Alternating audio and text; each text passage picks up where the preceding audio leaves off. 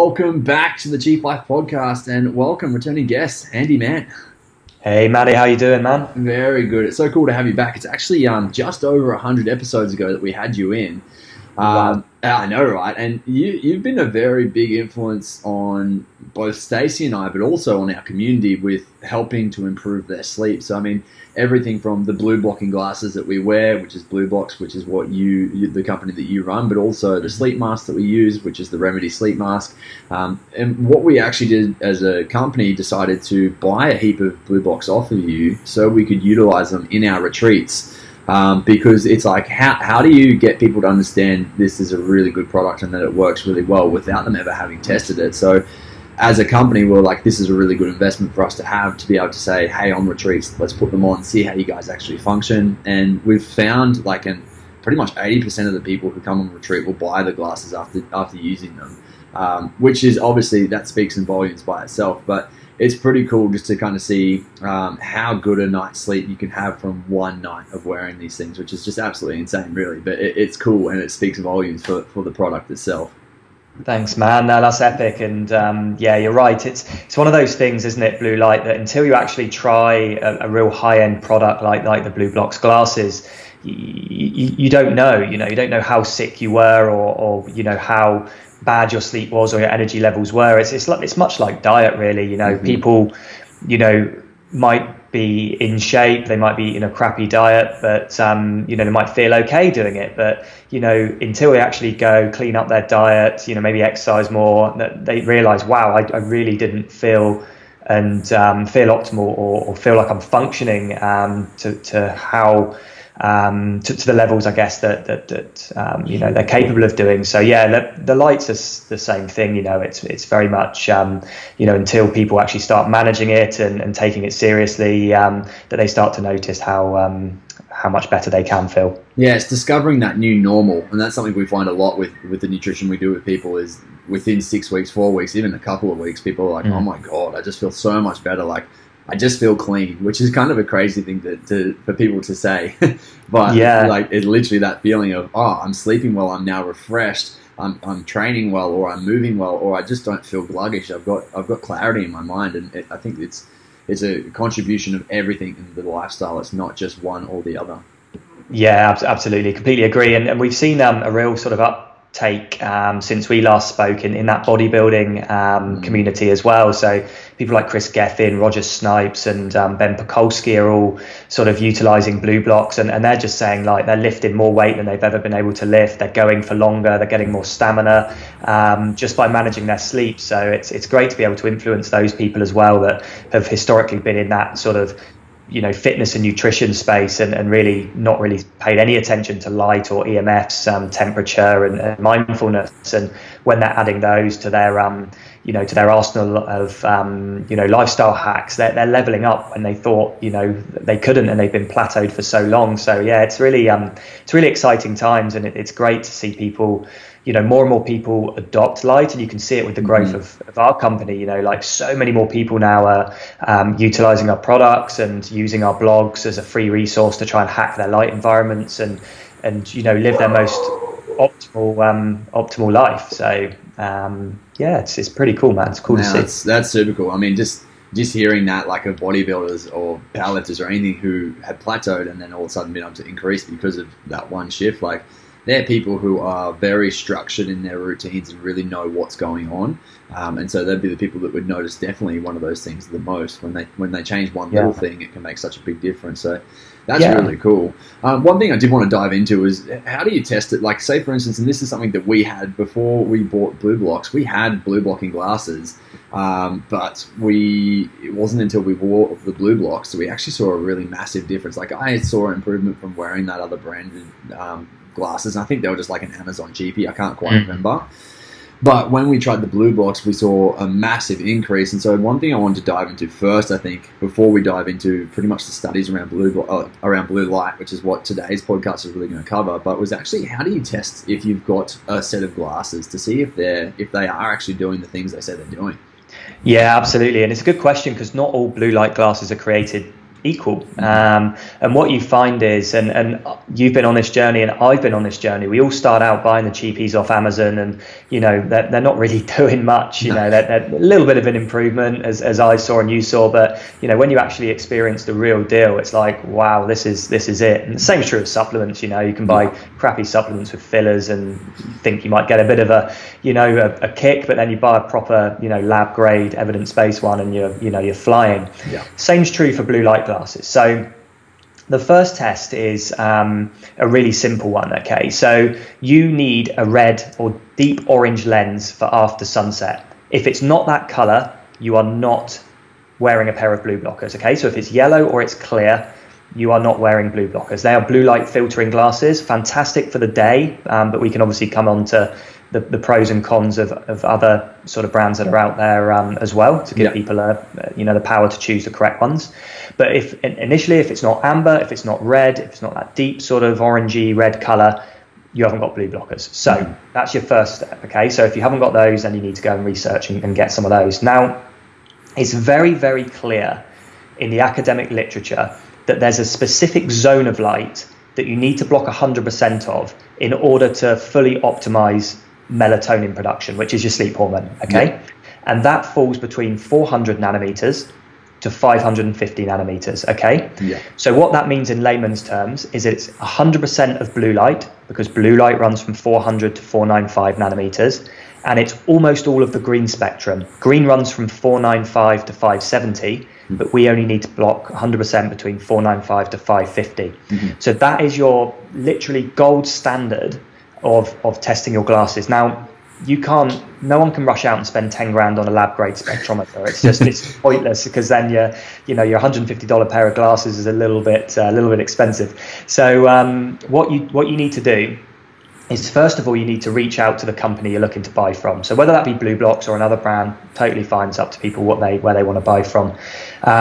Drop them an email and say, right, I've seen your sleeping glasses or your amber lens glasses or whatever it may be. Can you tell me the percentage of light that is blocked between 400 and 550 nanometers?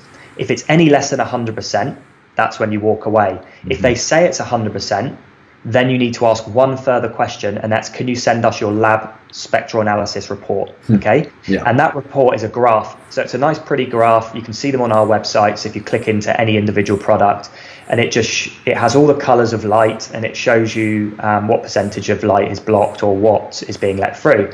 And you'll see from our lab spectrometer tests that 100% is blocked in this correct range, 400 to 550.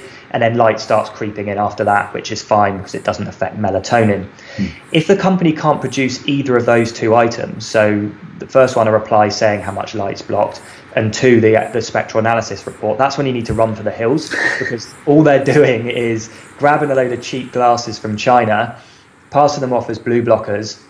They have no idea about how light impacts the biological system, and you might as well save your money, because they'll probably get them from China for about $5 a pair of glasses, sell them to you for $50-$60, and you'll be wasting your money.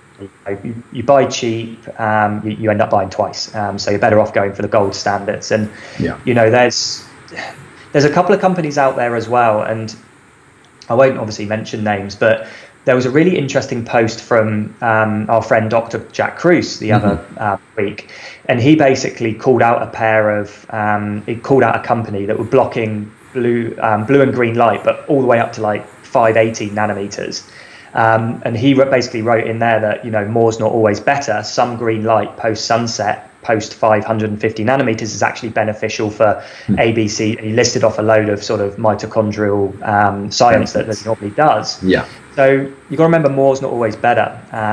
You've got to remember that our ancestors didn't sit in complete darkness. They had, campfires. They had a lot of red, orange, and yellow light, but they also still had, little bits of green light as well, which would have been coming from very ambient sources like stars and the moon. So you just got to bear in mind that, completely causing blackout in the evenings, or, blocking too much, can actually still be as detrimental as letting in some blue light. So you're better off finding a company that educates first, and this is kind of where we've try to lead the way. We want to provide the education. Yes, we have the products that back up all this, with all the literature and science. But if people want to go out and explore and try and find a cheaper pair, which spoiler alert, you can't, but actually do what they say, then be my guest and take this information and empower yourself to be able to go and speak to companies and not just buy because someone is saying, yeah, these are blue blockers, you're going to sleep better, because chances are that they're probably not going to help you. Yeah, definitely. And that the whole more isn't always best is so true. Like, there's so many studies that come out saying, like, a classic is red wine is healthy, or that dark chocolate's healthy, or that coffee's really good for your liver, and then people go and overindulge on these things, and then they get they just don't function that well, and they wonder why, because it's meant to be good for them. And people need to do that in every aspect of life. You've hit the nail on the head, and coffee's a big one for me. I can't drink caffeinated coffee because it causes me to have anxiety. Whereas there's huge benefits in drinking coffee because of the antioxidants and polyphenols. But what you've got to realize is when you start looking at how the body works, melatonin is referred to as the sleep hormone, okay, which is 50% correct. But melatonin is the most powerful antioxidant that the body can produce. So if you're exposing yourself to artificial light after dark, you're not going to be producing optimal levels of melatonin. And melatonin is an excellent free radical scavenger, and it's also a neutralizer of reactive oxygen species within the body. Now, there was a really interesting study that came out that you guys probably would have seen me post, which was about how melatonin actually works as a antioxidant. And typically so an antioxidant is in the body, we create byproducts. Okay, so we have chemical reactions that happen that produce leftover oxygen atoms, and then what an antioxidant will do is, as it says, antioxy. It will come and bond with it and neutralize it, and all's good. Now, when you utilize things like polyphenols, other antioxidants that you can get from nature, they neutralize that free oxygen inflammatory marker. But what they do is, as a result of that chemical reaction, they actually then release a smaller amount of that inflammatory marker back into the system. So you might clear, say, 60% of it, but 40% of the inflammation will still remain in the body. So what happens with melatonin is it's the only known antioxidant that when it reacts with free radicals and rogue oxygen atoms, the half-life of that and basically the byproduct that is formed from that melatonin, and the byproduct that then reacts and then forms further byproducts, doesn't actually produce any further inflammation or any other additional oxygen species. So it's the cleanest reaction that you can have in your body in terms of neutralizing those oxygen atoms. Yeah, wow, that's really interesting. Actually, I never go around to reading that article. There you go. That's incredible. Yeah, it's a really, really interesting one, because people just think, oh, it's another antioxidant. If I pop a few blueberries, it's the same as, getting some good melatonin secretion. But actually, when you look at it from a deeper level, the way that melatonin actually reacts is so clean and doesn't produce any other negative byproducts. Whereas, these other things that we get from diet actually still produce negative byproducts, even though the net benefit outweighs the net negative. If you utilize the body's natural system in the pineal gland, which is the excretion of melatonin, you're going to get, like, rather than 70% of something from diet, you're going to get 100%, because melatonin is so powerful. That's incredible. That's so cool.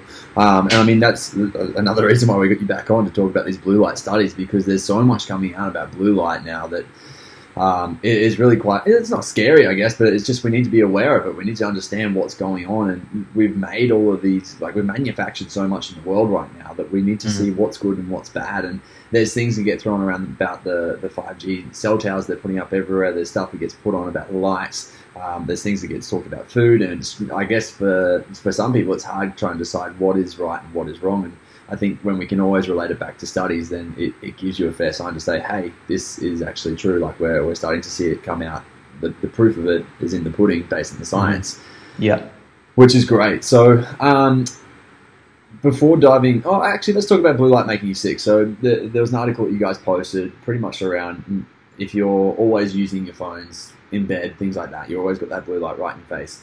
How it does create, or it stops the melatonin production, which we know, and then from there, because you're awake, you start to create extra cortisol levels, which essentially is just extra stress in the body for long amounts of time. We know that high amounts of stress is not going to be great for anything within the body. It's pretty much causing larger amounts of inflammation. So what else is going on there apart from the higher amounts of cortisol? Yeah, cortisol is a really interesting one in terms of how it reacts to blue light, because cortisol during the day is really beneficial. Like it's almost the key in the ignition of getting us started for the day. We get a cortisol awakening response in the morning, which jump starts us out of bed and gets us going and active during the day. So cortisol should never be demonized. It's an essential hormone. It just needs to be managed correctly, but it's very, very sensitive to light. Now, the studies that are out there are quite few and far between in how blue light would elevate cortisol consistently. Okay. And I always used to be a firm believer from listening to a lot of people in this area that, blue light jacks your cortisol levels up and keeps it high constantly. It's actually not the case. When I did a little bit more research on this, there's a phenomenon that actually happens when you expose yourself to cortisol after dark, and that is it reverses your cortisol cycle. So what happens is your cortisol levels get high in the evening when they should be low, and that impacts the production of melatonin. Yeah. When that production of melatonin decreases, we don't get into deep restorative sleep as well. We don't get the growth and repair. And then we wake up in the morning with low cortisol levels, which makes us really sluggish and fatigued, and people can't get out of bed. I used to be one of them. I used to lay in bed till like 11 a.m. And then over time, you almost develop a bit like insulin resistance. You develop this resistance to cortisol where your body then just decides, what the F is going on here? It just pumps cortisol out all the time, and then it just over time will just slowly increase to levels where it's just chronically high. You get chronic stress, anxiety, depression in the worst cases. So we've got to be careful of that. And I released a video on YouTube actually yesterday. It'll go out to the mailing list on Monday, where you can actually turn your smartphone red now. And I can't remember. We actually talked about it in the last one. So get it nice and red. Yeah. So that's a key thing to do. But what people have got to remember is, and we get it so often, everyone's on different stages in their light journey, and I get this, but it still frustrates me, is that people go, oh, I've got night shift mode on, it's cool, I'm protected against blue light. And it's like, my response is, number one, it doesn't work. But two, can you tell me what app your fridge light has, or your TV, or your house lights? Like, I'd be keen to know, because that still gives out blue light the same. Sort of tongue in cheek there. But, people have just got to realise that blue light isn't this phenomenon that sits in your smartphone. It's everywhere. It's any kind of white light. White light looks white because of the magnesium and phosphorus in the in the light bulb, in the filaments, but it's just vast amounts of blue that are being given out. And it's not just messing around with the cortisol cycles, and it's not just messing around with your melatonin cycles, it's damaging other hormones as well, and insulin's one of them. There's a really interesting study that shows that insulin levels can rise in the presence of blue light, and in a complete disconnect from food. So it doesn't matter what diet you're having. And I was on a real cool podcast a few weeks back, and we were talking, it was like a ketogenic one, and we were talking about weight loss stools and how light can sort of impact those. And cortisol levels being completely out of whack is one thing. You can't lose weight if you're stressed. It's you lose it to a certain point and then you'll stool. But also the fact of the matter is that insulin levels can be influenced as well. So if people are eating at the wrong times of day, that could have an impact on their stools and on their weight loss, because circadian cues from the environment aren't just from light, they're from exercise, they're from when you eat as well. And it just so happens that if you've got a correct circadian rhythm and it's functioning correctly, which many people don't, and probably many people listening to this don't, it's all, hormones are going to be all out of whack, neuropeptides are going to be all out of whack, and you can cut your calories or change your macronutrients and lose some weight, brilliant. But in terms of like getting to where you want to be sort of aesthetically, you've got to look at the number one, correcting your circadian rhythm through light, but also then once it's corrected, looking at how each of the peripheral oscillators, so the clock systems that are found in, say, the liver, pancreas, stomach, etc., all function. And if you start to have your meal timing and your exercise in line with circadian biology, you'll notice bigger gains in the gym if you're working out between 12 and 4. You'll notice better PBs on your cardiovascular exercise if you're working out in the morning. You'll notice better weight loss or even weight gain, depending on how you want to do it, if you're eating most of your calories in the morning, about 4 hours after awakening, when cortisol levels are starting to drop. And it's really interesting when you actually look at it that there's other things that can impact insulin as well, not just blue light. So there's other studies out there that show that Wi-Fi, Bluetooth, and even microwaves can impact blood glucose levels. So there was this one study, albeit it was only in a couple of people, so I will caveat that. They did these tests where they stood people next to a microwave, just your normal microwave oven, put your ready meal, whatever crap you're putting in there to blitz. I don't have a microwave, that's why I'm speaking so ill of it. You put it on and you just stand there, a couple of feet away watching it spin round as you do. And they tested blood glucose levels while that was happening, and they saw them just increase until it got to whatever the high level was that they were increasing. I can't quite remember. They switched that microwave off. Okay, and then they started to walk away from the microwave that had been on, and they were measuring every minute. They were measuring blood glucose levels, and 30 minutes afterwards, it took to return back to base load. And They hadn't eaten any food or anything like that. It was just the microwaves.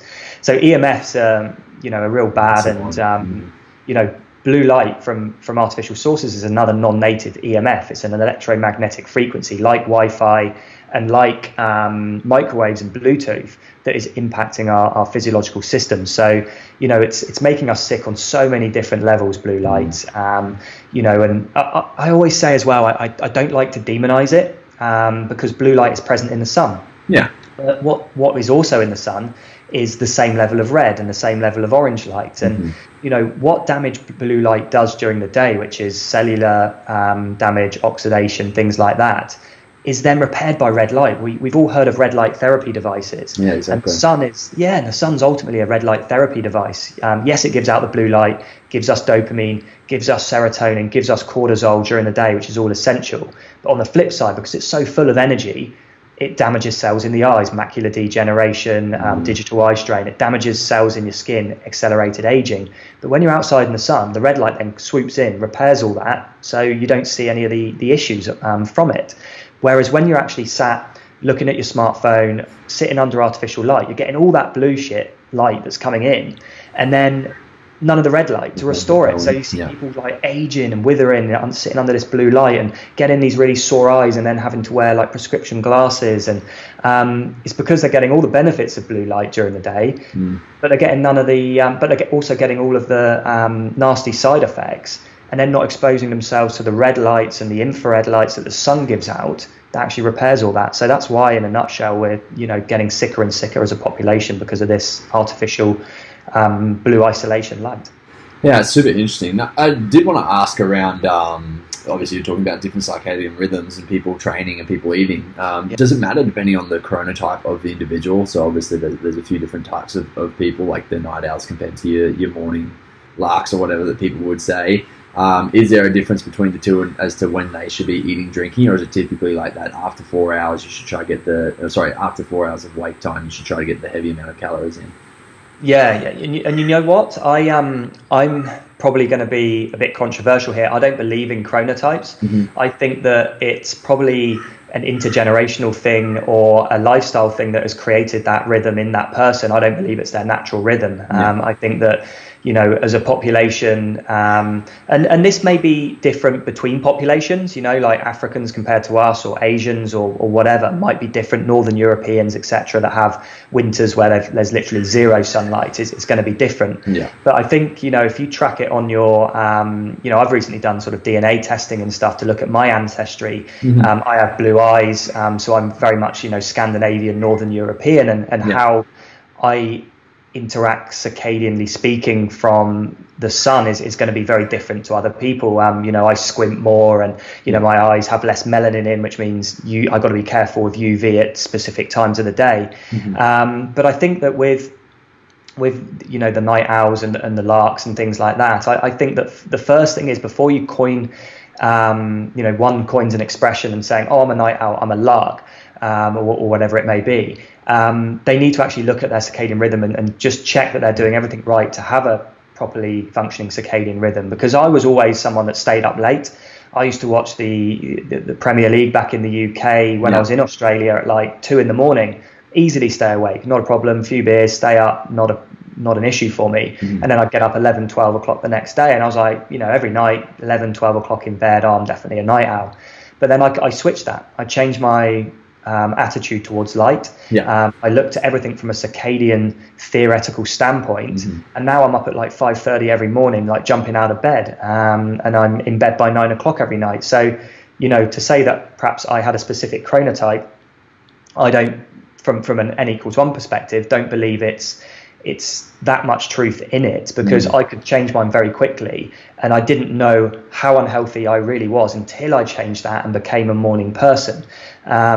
So I think that people need to look at their circadian rhythms first before they turn around and say, I love training at 1 a.m. or whatever it may be. I actually always did think that, and typically, like, it's hard to say because you look at a family and usually the whole family is of the same. So the parents wake up early, so the rest of the kids wake up early, and everything else happens that way.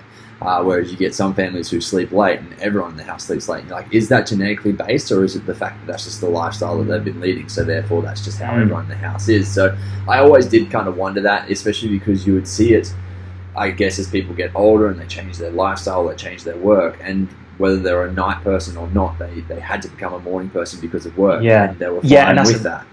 That's a spot on point. It's like there's two very different things here. Are you getting up at 6 a.m. because you want to get up, or are you getting up at 6 a.m. because your body clock is telling you to get up? Are two very, very different things. Because you might have someone that loves staying up late. It's like, well, I get up early as well because I've got to get to work. Like that's a choice. That's not a good functioning circadian rhythm if they're like, falling out of bed in the morning and downing 6 espressos just to like pep themselves up, So, the feeling you get in the morning when your circadian rhythm is correct is you are literally, boom, straight out of bed and outside. You literally, from my point of view and from Katie's point of view now, is that if we don't get out of bed straight away within 5-10 minutes and get outside, we feel sick for the rest of the day because our clocks are just all phase shifted and messed up. So yeah, two very different things, the need and the want to get up at in the mornings. Yeah, that's great. That's very insightful. And I mean, something that a lot of what we've already been talking about kind of leads on to is the studies around melanomas that came out. That was probably later last year. You got the doctor to come in and do the guest blog on your site, I believe. Yes. But some crazy things like 35% of melanomas do not have anything to do with the sun. More sun exposure equals less chance of getting melanoma. So the more people are out in the sun, the less chance they're actually going to get it, which means people with lower vitamin D are more likely to get melanomas, and people with less melatonin then as well are also likely to get more likely to get melanomas. And I think that's kind of a lot of the stuff that we've already talked about relates back to that. But can we just kind of dive into this a little bit, because I think people will say, like, hear that and say, oh, whatever, but realistically, like, there's a lot of stuff coming out about this now. Yeah, absolutely. So let me ask you a question. If I came around to your house right now and I got angry and I went behind you and I punched a hole in your wall, okay, and caused a lot of damage, and you got angry at me and said, right, I want you to repair that, okay, and I said, yeah, you know what, I'm a bit out of order, I shouldn't have punched a hole in your wall. I go get some spackle and start to repair that wall, okay, but the finish that I've done is not that great. It's a little bit lumpy. You can see that I've punched a hole in the wall, but there's no hole there now. It's just sort of, speckly and horrible. So what has caused the issue here? Is it me punching a hole in the wall or my shit spackling technique? It's me punching the hole in the wall. That is ultimately what's caused this issue. And I guess the analogy is that UV light is essential, but it will cause damage. It will cause damage like blue light. It will cause damage to your cells in large doses. Yeah.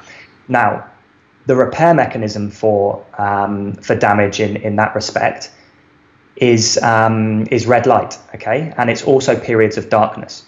So when you actually look at the one recent study that came out, I think it was about 3 months ago now, there was a discovery that, we knew from a couple of years ago that the skin had its own melanopsin receptors in it that were sensitive to blue light. But a more recent study has actually shown that the skin has its own circadian system in place for protection against environmental stimuli, okay? And what that means is it's got two phases. It's got one during the day, and it's basically activated by natural sunlight, or I guess artificial light in many people's cases. Yeah. And what this does is it allows for the synthesis of UV light to mix with cholesterol to produce something called vitamin D, which is essential for health and wellness. Yeah. And it allows for blue light to do its thing, messages to be passed to clocks and things like that. It's independent, this clock system that was discovered, completely from the master clock, so it acts on its own. Now, the second phase of the clock system that they discovered is darkness. Now, during darkness, and what we can coin here is physiological darkness, so that's the absence of blue and green light after sunset, is that it goes into something called like autophagy and apoptosis phase, where it works to clear out any of the damage that's happened during the day whilst UV light's been synthesized, whilst blue light's been sending messages and reacting with the skin in whatever way it needs to do. And what we're taking out the trash cans. Basically, clearing it out. So what you find is the damage that you're caused during the day, if you've got a good functioning circadian rhythm, if your light hygiene is correct in your house and you've got no blue light that is going to shine on your skin will go into repair mode and it will clear any of that damage, and you won't have any melanomas, or you'll significantly reduce your likelihood of getting melanoma. And we've got to be careful here in Australia because of the thinning the historical thinning of the ozone layer. So the damage that's caused by UV is probably going to be quicker in us here in Australia. But ultimately what we're doing is we're going out and maybe sunbaking, maybe going for a walk, maybe we put sun cream on or not, whatever takes people's fancy, do what you want. We're getting the damage of UV light, but then we're not putting our skin into repair mode. We're going in, we're switching the telly on, it still thinks it's daytime, there's no repair happening of any of that damage, and then over time we're wondering why we're getting melanoma. Yes, it's probably because of the damage of the UV, but we're not allowing ourselves to repair that, because that damage can be repaired naturally by the correct light environment. So we've just got to be very careful what we're blaming, because it's like blaming cholesterol for heart attacks when it's actually inflammation that's causing those heart attacks. And it's the correlation causation thing. It's like saying that fire engines cause fires because they're always at the scene of a fire. It's like UV light being like, oh yeah, UV light's causing the damage because when we shine UV light onto skin cells in the lab, it shows that they mutate and become cancerous. And it's like, yeah, that is the case, but if you then take that light away from those cells and put it in complete darkness, you will see those cells start to recover. So this is why we've got, really high levels of melanoma across the developed world, because we're just living under artificial suns, basically 24/7. We're devoid of darkness, so we can't go into any repair stage. So, I think, I'm not saying to people, go outside at between 12 and 3 and when it's 40 degrees in Queensland and sunbake. That would be stupid. We've got to always look back at look at what animals do and look what our ancestors might have done. They probably would have been out in the morning. UV light is pretty much non-existent in the mornings, and then it slowly increases throughout the day and then drops off again. Our ancestors would have hunted during cool periods of the day. When you look at animals now, when it's searing hot, they're sat in the shade, they're not in direct sunlight, they're still getting the benefits of the light. And the thing is as well, morning sun is very interesting in protecting against melanoma, because we have a natural sunscreen that we produce in our body called melanin. And melanin is typically produced when people call it like a base tan, you sort of build up a tan, you get darker. So people that are in Africa have got, loads and loads of melanin. And people like my missus, who's from Wales, has literally none. So she only needs to be outside for a very small period of time to get her dose of UV, whereas an African would need to be outside for a long period of time to get their dose of vitamin D, because UV free vitamin D, because they have grown up in equatorial areas. The sun is overhead and a very high UV throughout the day, whereas someone like Katie, who's grown up in Wales, where the sun comes out maybe for half an hour a week, doesn't need that much of a burst. But you can also change the amount of melanin in your skin by going outside and watching that sunrise in the morning. And that's why Katie and I now are literally so brown, and we can then stand being outside in high UV times for longer than someone that doesn't do what we do, because your average Joe is going to basically not go out and watch the sunrise in the morning, slather themselves with sun cream, and then get out in high UV at midday till about 5 o'clock at night, not see the sun set to get the restorative red lights, and then complain about melanoma 20 years down the line, or chronic sunburn. Whereas if they actually got to the beach at 7 a.m, stayed there for 2 or 3 hours when didn't need sun cream on, sunglasses don't need to be on, and then they took themselves off home or down the pub, whatever it is, indoors, out the way of the sun in those high UV periods, over time they would then be able to stay out longer and longer until they could stay out for the whole day. And another really interesting study, and stop me if I'm ranting on here, was sunglasses. Like, it's been doing the rounds for years, and it pops up every now and again, that when you wear sunglasses outside, people are like, oh yeah, but you're going to get UV damage, blah, blah, blah. But when you look at it from a circadian standpoint, what do sunglasses do? They filter out light. Dark. Yeah, and they make it dark. So you're putting these sunglasses on, your central clock system is basically saying, okay, right, it's nighttime, or it's later on during the day. There's no UV present, so we can send a message to the skin clock. You don't need to protect against UV because it's dark. It's getting dark now. UV light's going to be minimal.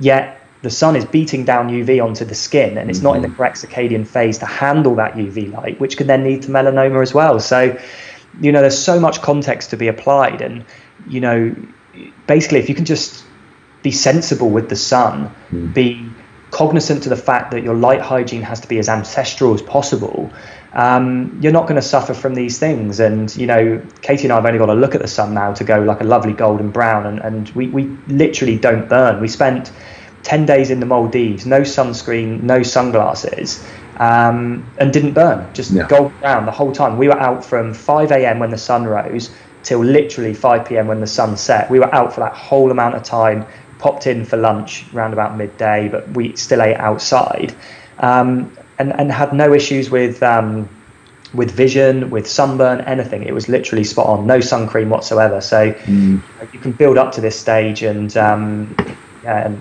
it's well worth doing, because you're protected, and you're not going to minimize that risk of sun damage and melanoma. And none of us are mid-30s, been doing this for years. None of us are wrinkly or anything. We around sun constantly. Yeah, Stacey and I are the same. We don't wear sunglasses. We'll barely wear sun cream. Like every once in a while, if we're having a big day at the beach, then we definitely will. But yes, we make sure that we get ones that are not full of certain toxins and stuff as well. We really are quite cautious with that. But I mean, it's really interesting hearing you talk about that, and it seems quite intuitive to the body, because you think about what happens after being out in the sun for a big day.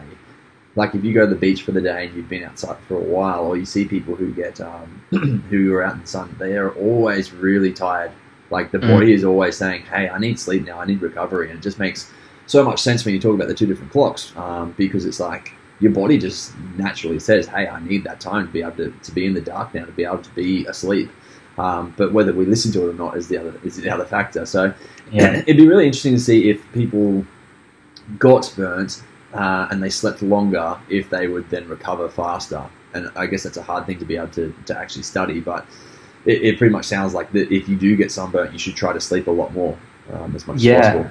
Yeah, I think so. I think it makes complete sense. But just making sure you're sleeping in complete darkness as well, because it's all very well sleeping, but if your phone's going off, or your partner's going up to use the bathroom, or the neighbour's got a security light on outside and a cat walks past, all this is going to tell your body, it's not going to repair. So you just got to, sleep is great. I think it's the repair mechanism in the body. It's for filing memories. It's for cleaning out, adenosine, nasty byproducts, and autophagy and apoptosis. And I think we've also got to remember as well that sleep is a seasonal thing. And you're going to naturally get less sleep in the summer, just because of the position of the Earth. And, winter, you're going to need and get more sleep because of the spin of the Earth.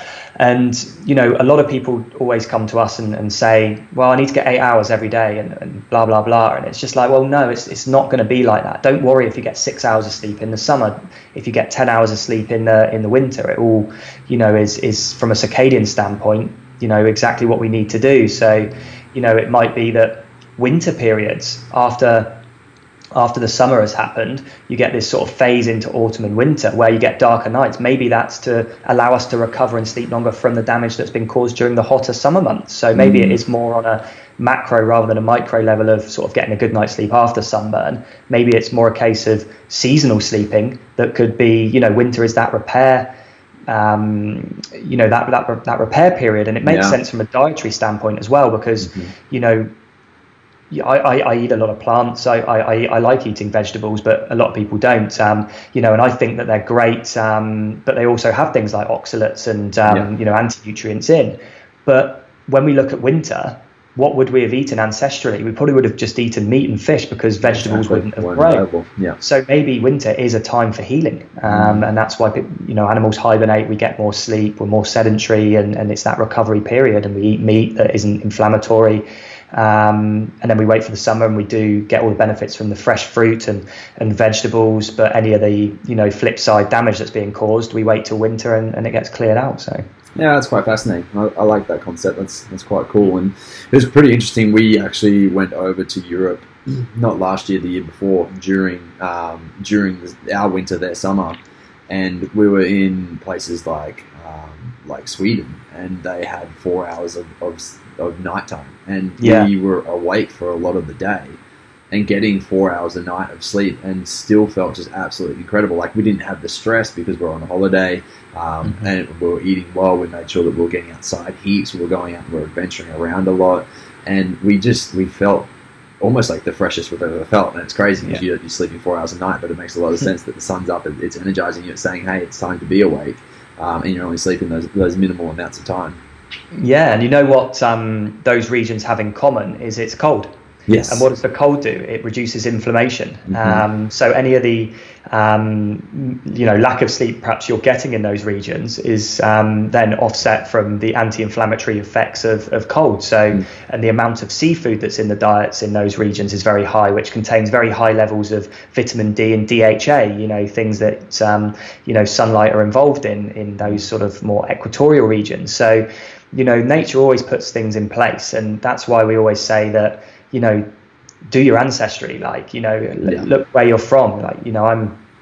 I'm definitely not like the an Aboriginal sort of heritage. You can tell that I have blue eyes and I'm Caucasian, and looking back, and 80% of my DNA is Scandinavian and French, and I can then look at that latitude and how I should live my life based on that latitude, and or I can look at it another way in so much as I want to live here in Perth, and what are the fundamentals I need to do in order to live a healthy and prosperous life here. And when it comes to light, it's trying to get myself the same color as the native people of this population, and that's by going out in the morning and getting high doses of sun to build up my melanin levels and get darker, because they have evolved here to develop more melanin, have a darker skin to protect themselves from the damaging effects of UV. So you've got to kind of look at both scenarios, and if you just Joe Bloggs from Ireland coming over on a working holiday, and you're sticking yourself in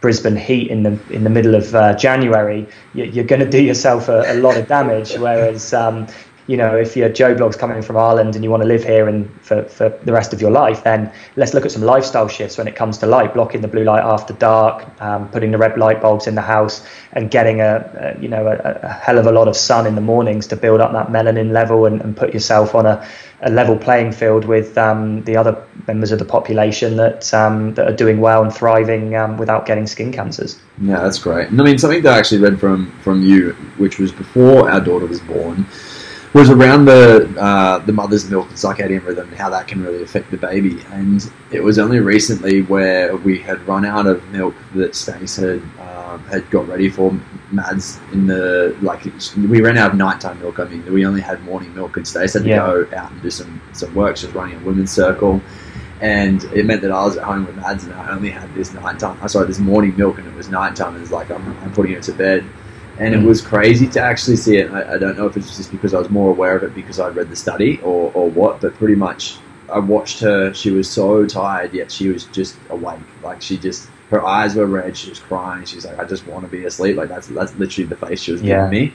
But she was just alert and she was awake. And eventually we got to go to sleep. But it really made me think, like, how much the milk can really affect her. And it's something that you guys have done a lot on, is actually the breast milk and the chrono nutrition for the baby. And that was kind of the first time I witnessed it. But something that I was talking to you about before we started recording was, Stace is in a lot of mothers groups and talks to a lot of different mums, and of all of them, she's the only one that does anything about blue light. She's probably the major one that does anything about her nutrition, like, on a big level, like, doesn't drink caffeine, make sure she's eating healthful foods, really looks after what she's doing. And these other mums talk about going and having lots of caffeine, like, oh, I need 3 or 4 coffees to get me through the day, and then they talk about having wines to bring them back down over night time because they're so amped up because of the caffeine they had all day. And in my head, it's like, no wonder your child is amped up and then is screaming over nighttime and not sleeping well. But yet some people will say, well, studies say you can have 1 to 2 coffees a day without it being an issue. What are kind of the studies that you guys are seeing around the chrono nutrition for the babies? Yeah, absolutely. Well, a baby isn't born with a circadian rhythm. It has to develop one, and it has to do so through both the correct environment that it's living in from a light perspective, but also through something called chrono nutrition, which is what you were alluding to there. So in terms of the light environment, I'll do this one first, is that you just need to ensure that your baby is getting the correct circadian signals at the correct time of the day. So if you're, not allowing your baby to be up at the sunrise, there's no UV present at that time of the day, so there's no excuse not to have the baby out in the sun in that first, maybe 10 minutes of the day, just a small dose. That will send light signals, again, like it does to us, that, to entrain that circadian clock and start making patterns. But the main issues come later on in the day when you're doing night feeds or feeds after sunset and you're feeding the baby underneath blue light. That's giving messages that, it's still daytime and you're getting this scrambled circadian system in the babies. So it's going to take one, in the best case scenario, longer for the baby to develop a correct circadian rhythm, or two, it may not ever develop a proper circadian rhythm. And if you don't develop a proper circadian rhythm, then you're going to lead to things like, we're seeing today, which is a lot of circadian mismatch diseases in young children. People are getting a bit more, like, kids are getting more anxious and depressed, and they're putting on weight a lot quicker than eating the same amount that perhaps a brother or a sister has eaten that's got a correctly functioning clock. But there's such easy hacks around it. It's just like, make the baby's feeding room, if it's after dark, with red lights. Just have a night light or some red light bulbs in there, and then you're protecting your circadian rhythm and the baby's one from developing. But the biggest study that came out was the chrono nutrition study, and that was probably about 3-4 months ago now as well. Some really cool studies all at the same time came out, and it looked at hormonal and neurotransmitter composition of breast milk pumped at specific times of the day. So they divided breast milk into 2 sections, ones that were pumped during the day and breast milk that was pumped after sunset. Now, the breast milk that was pumped during the day contained one hormone, and that was cortisol. And cortisol is great for during the day because it makes us feel awake and it keeps us awake. Now, on the flip side, the breast milk that was pumped after sunset had no cortisol levels in it, but high levels of something called tryptophan and melatonin. Now, those 2 hormones, neurotransmitters, are actually pivotal in creating and inducing sleep and deep restorative sleep. So for instance, tryptophan is one of the reactants with serotonin, which is produced in the gut during the day from being in sunlight to produce more melatonin. So the mother's breast milk is giving the baby, a dose of melatonin to help that circadian clock system become entrained after dark. But also it's got high levels of tryptophan. So if the baby's been outside during the day getting good levels of serotonin in the gut, those two mix to create more melatonin, which is going to lead to a healthier baby and also a better circadian rhythm. But what happens if you do what people do these days, which is share the load, split, and switch the milks around?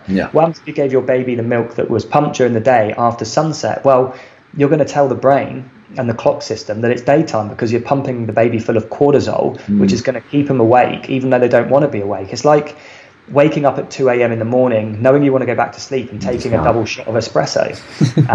You're going to want to go back to sleep, but you physically can't close your eyes.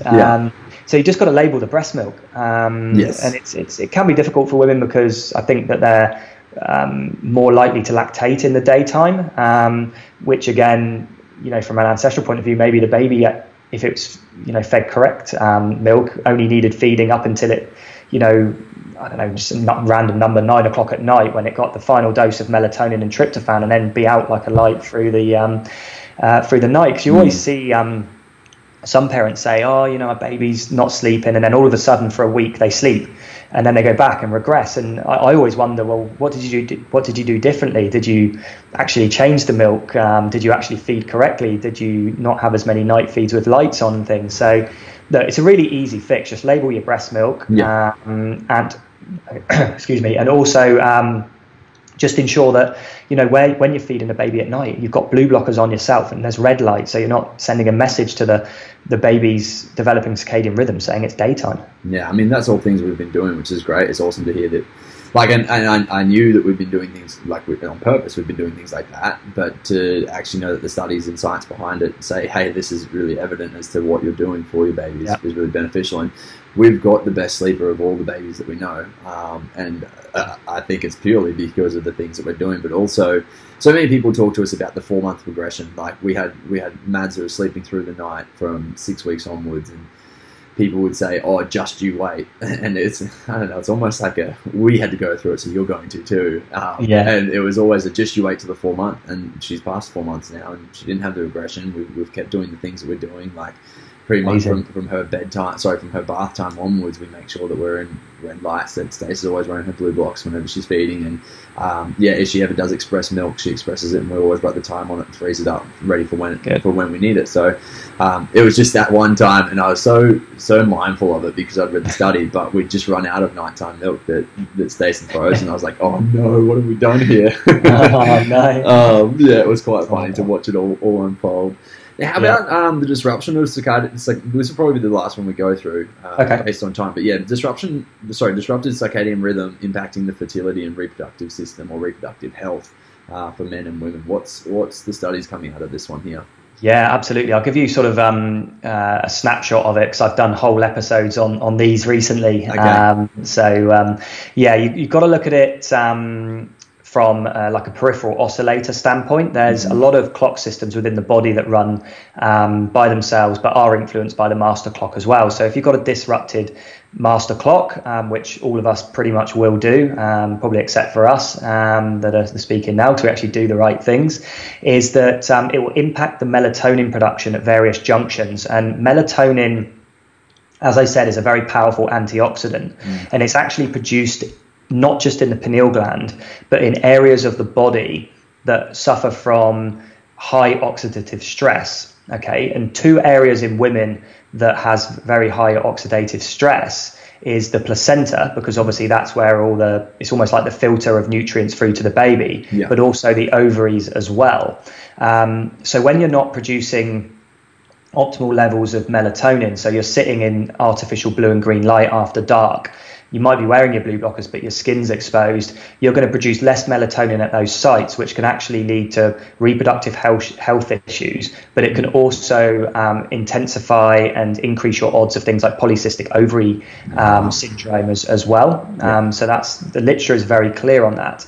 Estrogen and prolactin are also influenced by disrupted body clocks. It can make estrogen levels go low or high. Prolactin is another one.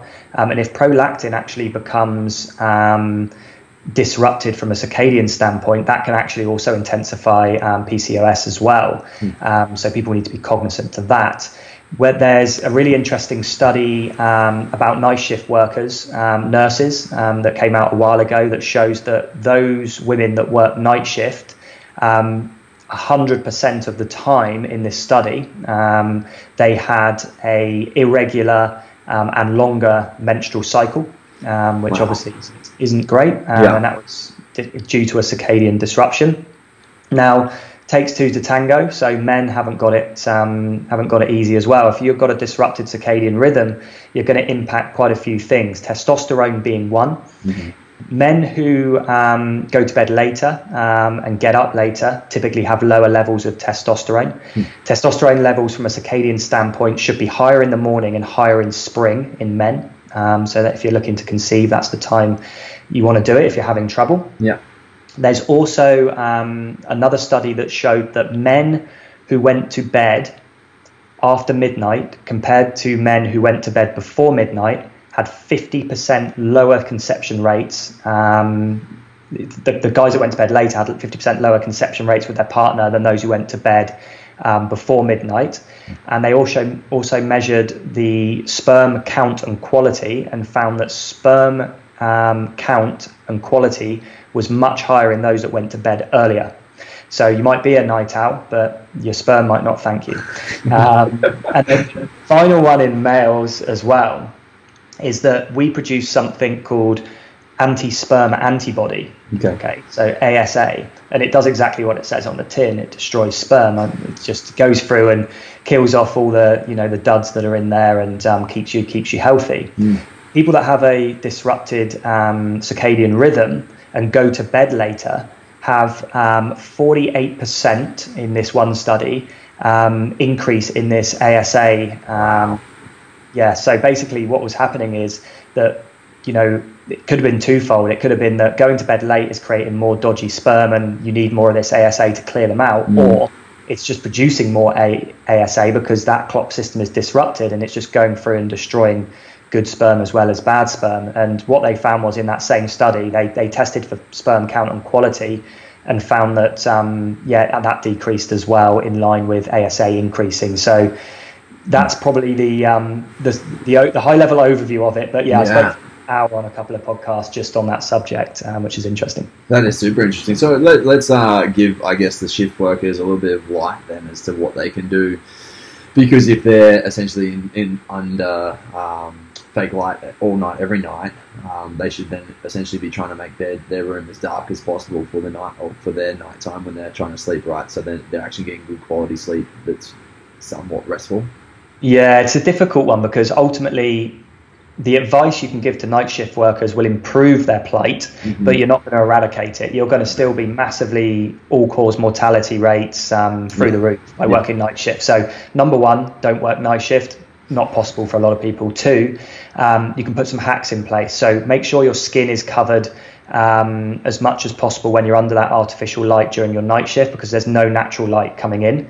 Wear blue light filtering glasses. So the yellow lenses typically is what a lot of nurses and doctors wear. The ones at Summer Glow that Blue Blocks create are the go-to ones for doctors and nurses.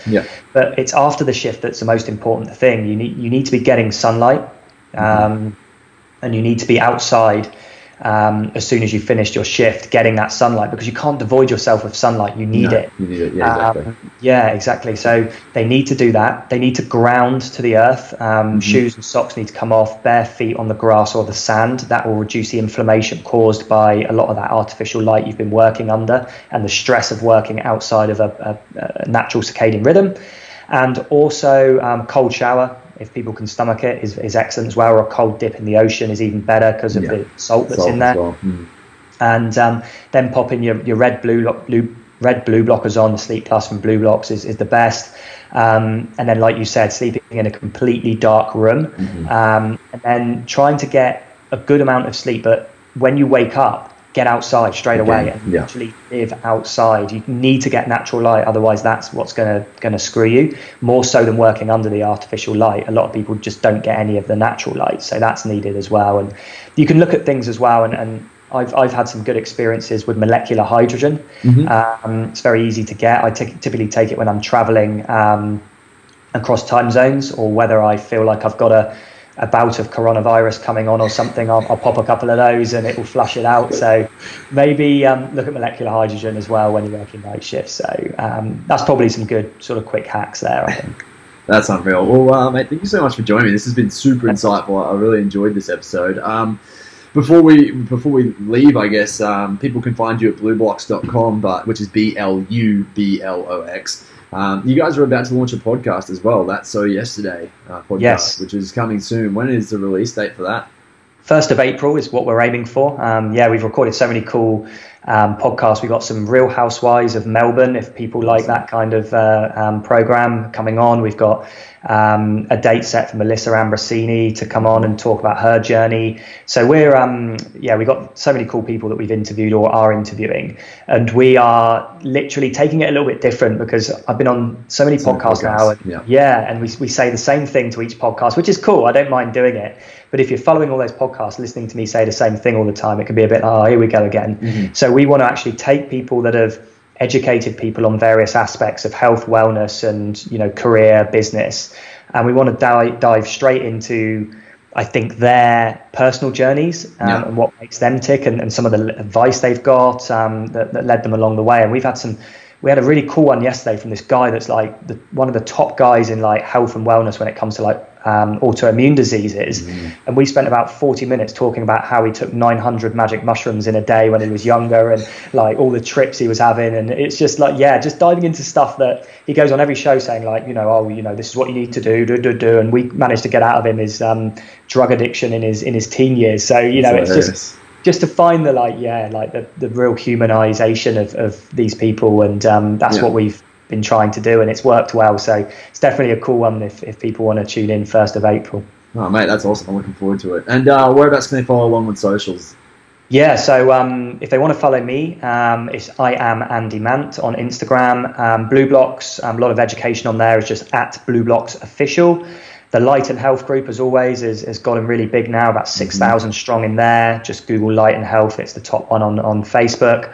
And then, join our mailing list as well, because I send out blogs on that, YouTube videos, all very basic stuff that's meant to empower and help people. So definitely jump on the website and sign up to the mailing list. That's probably the best thing to do as well. Yeah, very insightful. It's literally where we got all the show notes for today. Like this stuff is stuff that you send out all the time. So if you want to stay in the loop with this, then definitely jump across to blueblocks.com and sign up for their mailing list. That'd be awesome. Well, Andy, thank you again, man. I really appreciate the time. It's been a really cool podcast. Yeah, pleasure as always, Matty. Thanks so much for having me on. Thanks, mate.